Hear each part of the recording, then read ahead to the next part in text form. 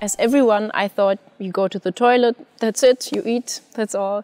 And then I realized it's so responsible, it's very sensitive to everything that happens in my life. And if I get along with it better, there are many areas that I can improve my overall being. À 24 ans, Giulia Enders n'est pas une étudiante comme les autres. À la suite d'un problème de peau, elle découvre l'importance de la digestion et surtout de l'intestin.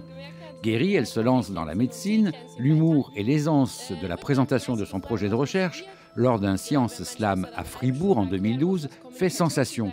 La vidéo est vue plus de 700 000 fois sur YouTube. Un éditeur la contacte et la convainc alors d'écrire un livre qui sort en 2014 en Allemagne. Il se vend selon l'éditeur à plus d'1 million d'exemplaires et va être traduit en 30 langues. La version française, intitulée « Le charme discret de l'intestin », vient d'être publiée par Actes Sud. Slate a rencontré Giulia Enders le 4 mai 2015 à Paris et nous lui avons demandé en quoi la découverte du fonctionnement de votre intestin a-t-elle changé votre vie. C'est mein großes Faszinationsgebiet.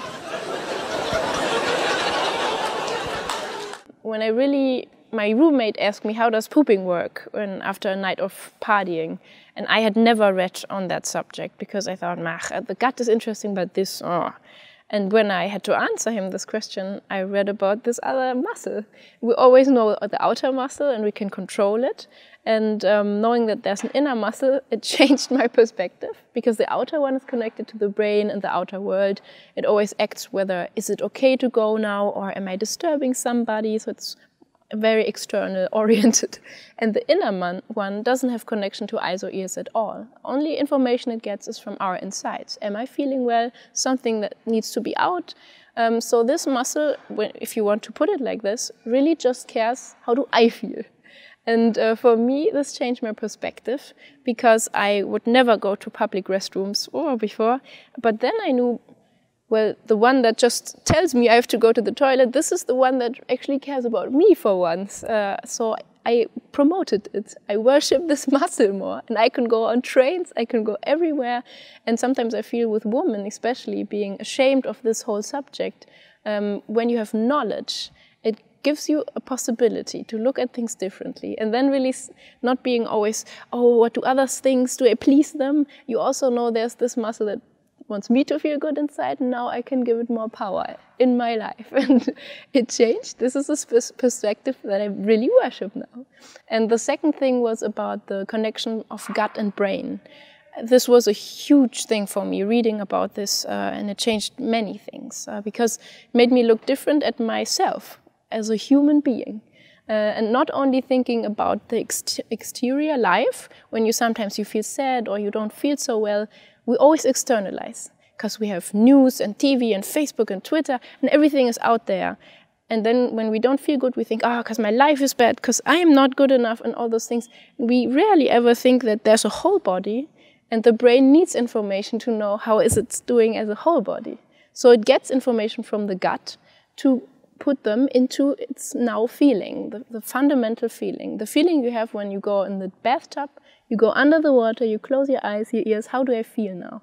And this feeling is put together out of many sensations. And the gut is a very important sensation of that because it knows all the molecules of food, the hormones that are in the blood, all what the bacteria produce, 2/3 of our immune system. So it has very valuable information for the brain to create how do I feel.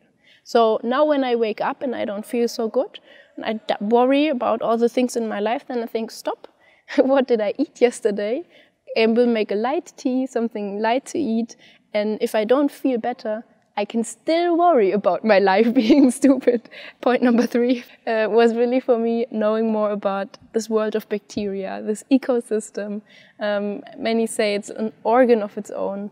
And reading about all the connections to the immune system, autoimmune disease, like with your joints if you have a problem, or with your weight, your metabolism, or even the connection to how your mood is doing. And I got a very different perspective on what clean is.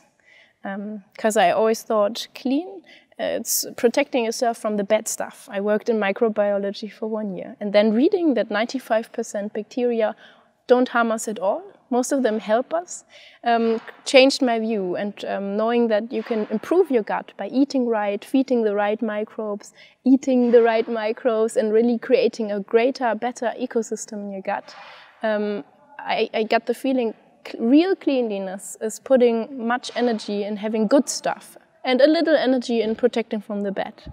But we usually only put energy in protecting from the bad, so we waste a lot of good opportunities to protect and better our feelings.